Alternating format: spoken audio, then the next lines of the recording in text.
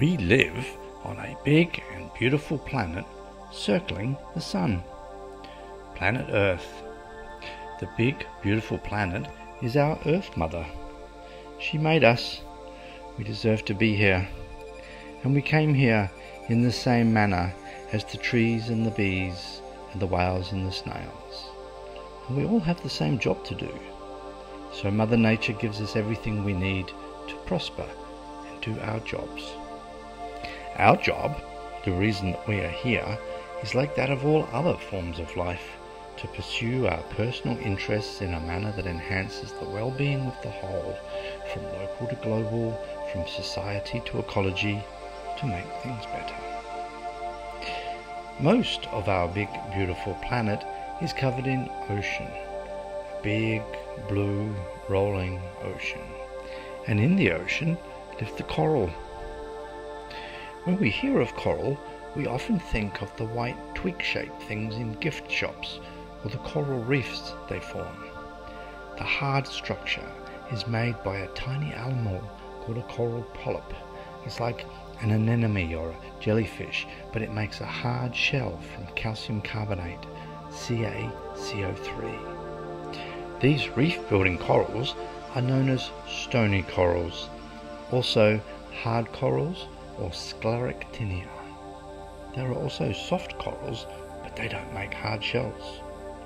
Stony corals have all manner of interesting names, such as Parodies, Platygyra, Acropora, Montipora, staghorn, elkhorn, brain and plate. A coral reef is made from the interconnected shells of millions upon millions of tiny coral polyps. Each generation of polyp grows on top of the shell of the previous generation, and in this way, over time, coral reefs grow. Coral reefs can be huge. The Great Barrier Reef is the largest living structure on Earth, an interconnected chain of 2,900 individual reefs stretching over 2,000 kilometers along the Queensland coast, and yet the coral polyps that built the Great Barrier Reef are tiny, sometimes just a few millimeters across. And like all living things, they're always looking for something to eat. Coral polyps feed in different ways, sometimes hunting, sometimes farming. When hunting, their tentacles wave about in the water around them and capture organic material drifting past. When farming, the coral polyps nurture a type of algae in their skin that captures sunlight and produces sugar. These are the zooxanthellae algae, and they are responsible for giving the color its color.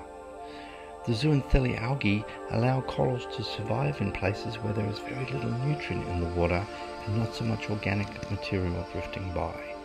These places are known for their crystal clear waters.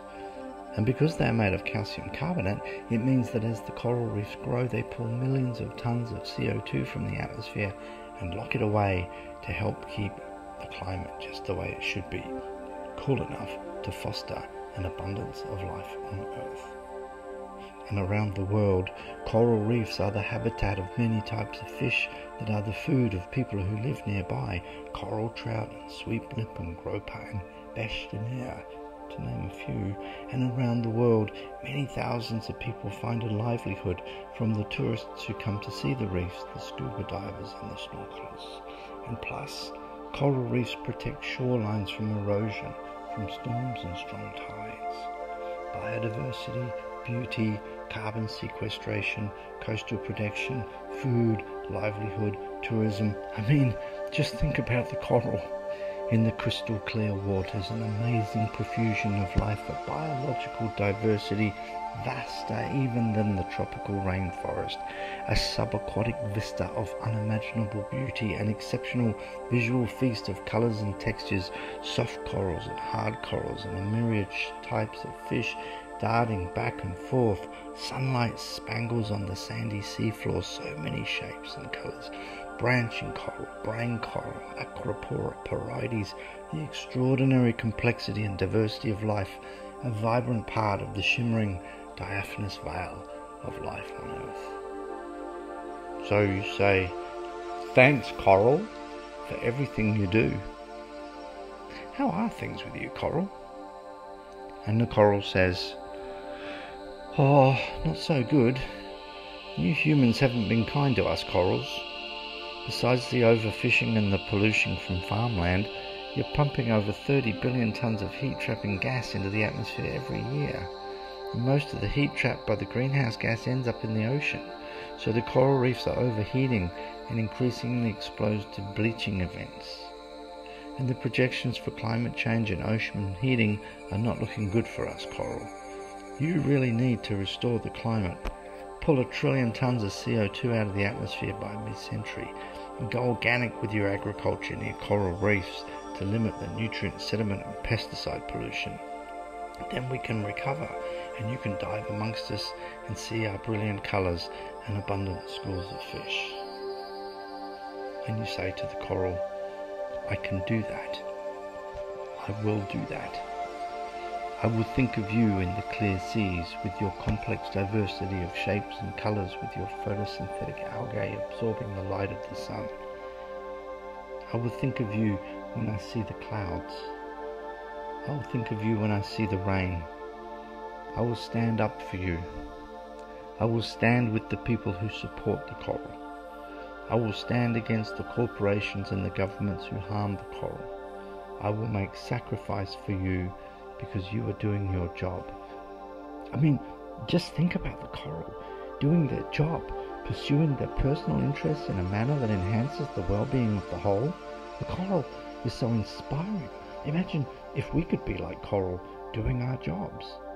Our job, the reason we are here, is like that of all other forms of life, to pursue our personal interests in a manner that enhances the well-being of the whole, from the local to the global, from society to ecology, to make things better.